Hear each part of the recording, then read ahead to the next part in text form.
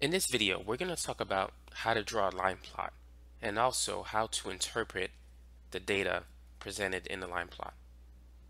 So let's go ahead and begin. Draw a line plot given the following numbers. So one of the first things we should do is we should arrange the numbers in ascending order. So let's start with the lowest number, which is 0. So we have 3 zeros. Next on the list is 1. And we have a total of 5 ones.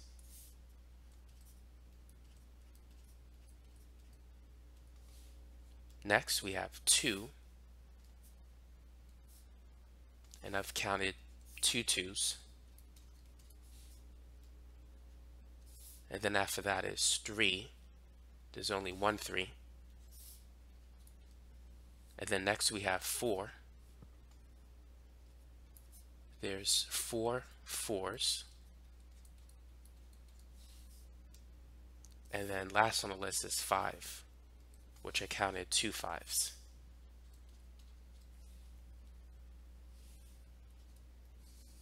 So now we're going to put the data on a number line. So first, let's put the numbers in ascending order.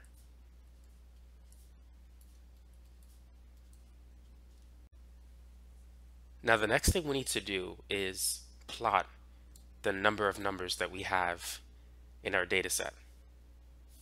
So we have 3 zeros.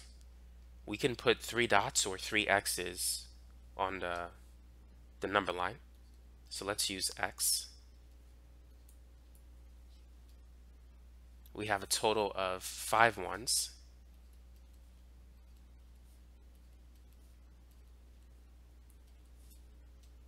And we have 2 2s.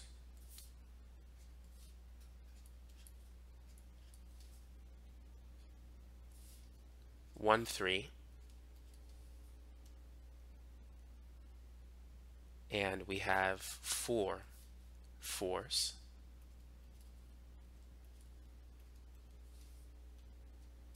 And only 2 5s. So that's how we can construct a line plot given a list of numbers. Now let's work on a practice problem that will help us to interpret the data found in a line plot. Number 2, a survey was conducted asking everyone in a certain 55 and older suburban community how many cars they own. The results of the survey were displayed on the line plot shown below. Now, based on the data collected, how many individuals own one car? So on the horizontal axis, we have the number of cars owned. And going up, we have the number of individuals who own such cars. So with this information, how many individuals own one car? So this is the part for one car. What we need to do is count the number of x's that we see here.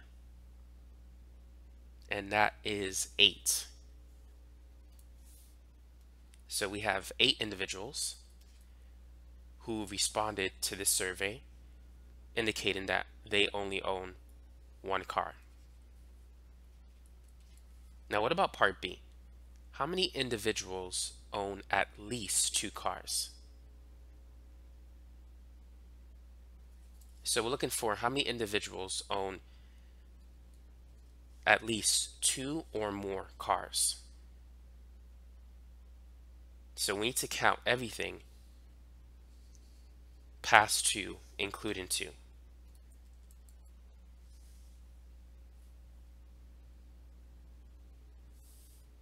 So this here, we have a total of 6 individuals who own 2 cars. We have 5 individuals who own 3 cars, 3 individuals who own 4 cars, 4 individuals who own 5 cars, 3 individuals who own 6 cars, 2 individuals who own 7, and 1 who own 8. So what we need to do is we need to add up those 7 numbers. 6 plus 5 is 11, plus 3 that's 14, plus 4 is 18, plus 3 is 21, plus 2 is 23, plus 1 that's 24. So we have a total of 24 individuals who own at least 2 cars. Now what about part C? How many individuals own at most 3 cars? So we can write it this way. We're looking for the number of individuals where x is less than or equal to 3. For part B, we're looking for the number of individuals where x, let's say x represents the number of cars owned, x is greater than or equal to 2.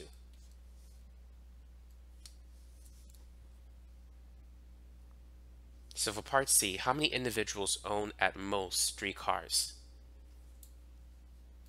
So we're looking for the numbers here, from 0 up to 3, including 3.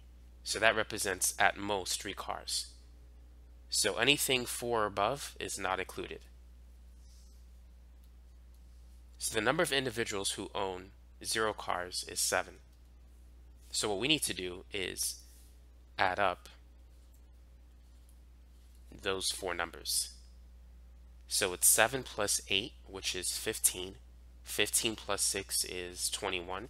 21 plus 5 is 26.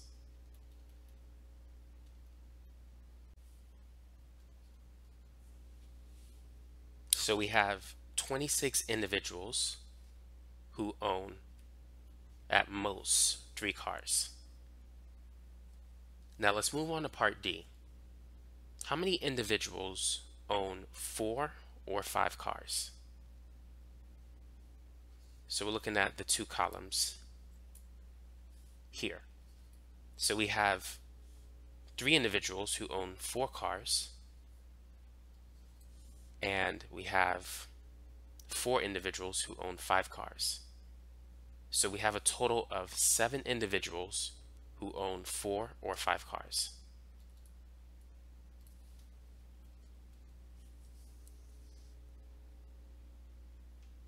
Now let's move on to part E. How many people are living in this community?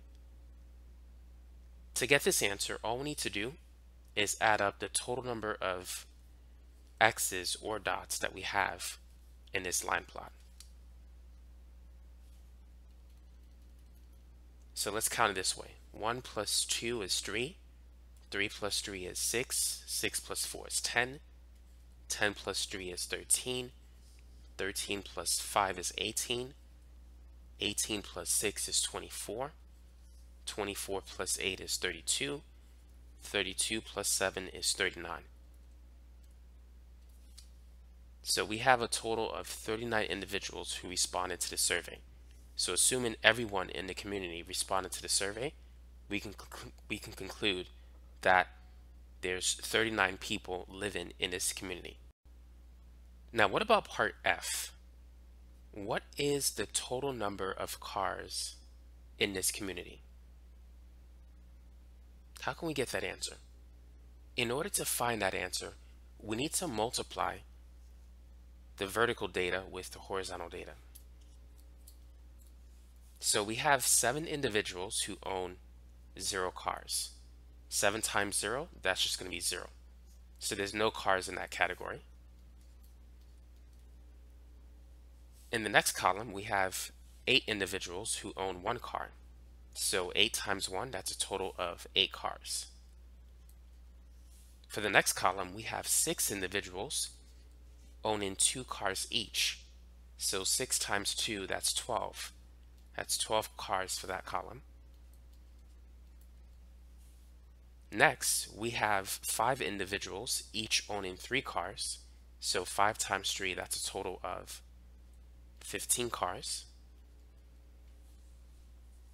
And then we have 3 individuals who own 4 cars. So 3 times 4, that's 12 cars.